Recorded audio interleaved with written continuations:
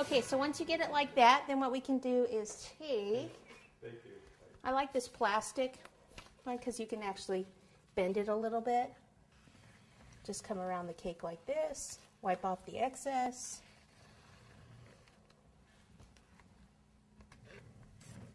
Oh, they want your recipe for whatever that cake is. My recipe? What kind of cake is it, and do you make your own icing or do you buy it? I make my own icing. We gave a recipe out that's similar to the icing that I use because I still am in business. Okay. And for a bakery in business, it's important that I just keep a couple of things. My cake recipes and the exact buttercream recipe, I kind of still, those are the only things that I really still keep to myself just because it's, you know, other bakeries in the area could, you know, get those and use them. And that would actually kind of, you know, put me out of business. You don't want that. I'll tell you anything else. There you go. What else you want to know? Probably some other thing that... Susan, which would you suggest is better icing to use, bought or homemade? Homemade, I like as long as you use a high ratio shortening because that makes it smoother and creamier than the store-bought. So that's what I use. This is some acetate paper. Some of you have seen me use it before. It's like a cake color. This one got a little beat up, but you probably can see it better since it's beat up. Copy Cake sells these. They sell them in a big roll.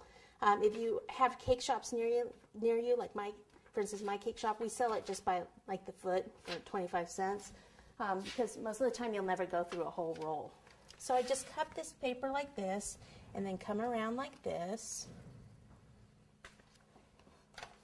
A lot of times what I would do is once I get it kind of smooth is go ahead and refrigerate it or even pop it in the freezer. That way it's nice and firm when I put the fondant over it. But we really don't have time for that, do we?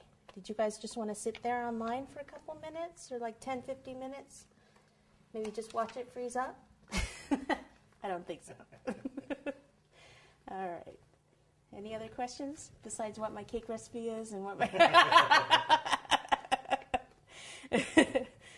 So I'll just go ahead and that looks pretty good like that if I just leave it like that. Again, if you can refrigerate it, at least until you roll out your fondant, then that's really good. Okay, so I'll pop that off to the side. Probably won't be needing this, so let me get this out of the way. Oh, look at that. Thank you, Michael. Thank you. All right, fondant. I'm helping. He's a helping. Get over here and roll out this fondant. No. Okay, this is roll fondant. This is a blue color by Satin Ice. Yes, that's my favorite make.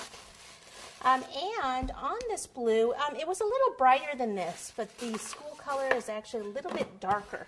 So I just took some of the black Satin Ice and mixed it in, just kneaded it in to this one to get just a little bit darker shade. Sometimes I like doing that better, better than using the liquid gel colors. Just not quite as messy.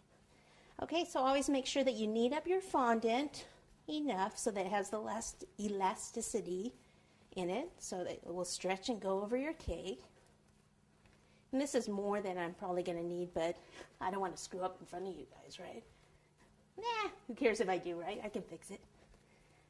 Okay, so knead it up, kind of flatten it out a little bit.